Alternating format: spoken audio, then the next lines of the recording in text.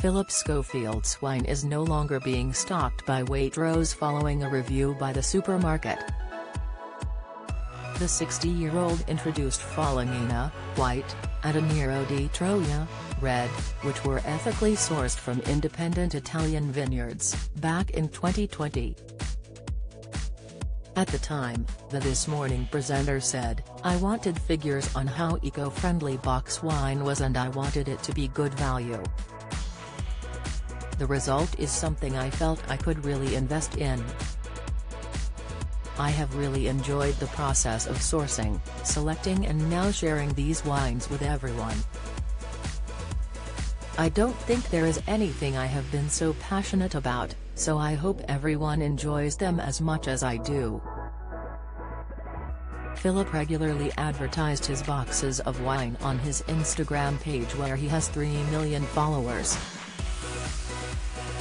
Gary Lineker fumes as BBC News host taken off air for rule break now. Waitrose has taken his drink off the market, believed to be due to poor sales. A spokesperson for the supermarket told Express.co.uk,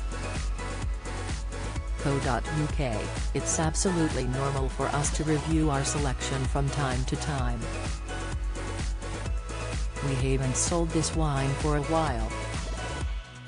Both of the presenters' wines were at a cost of £25.99 for 2.25 litres.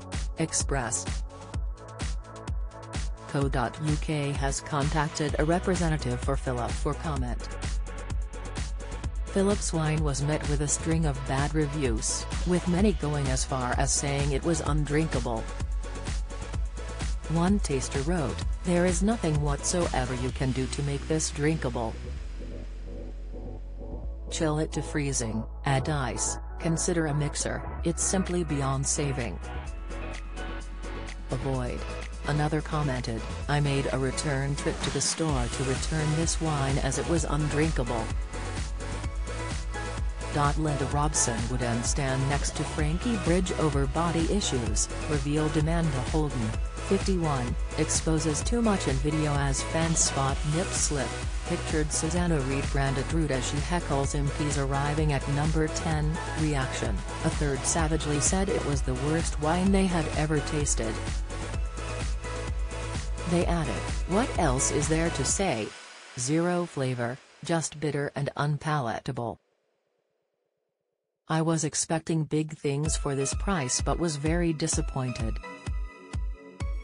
Despite the bad reviews, others were quick to praise the taste.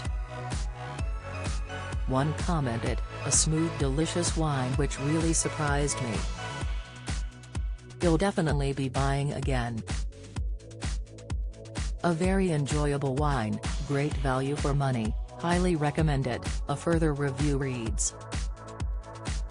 In September 2020, his red wine was rated 3.7 out of 5 stars by Waitrose shoppers, while his white wine scored 2.7. In the same year, Phillip's Benevento IGT Falangina came in third place at the prestigious International Wine and Spirit Awards.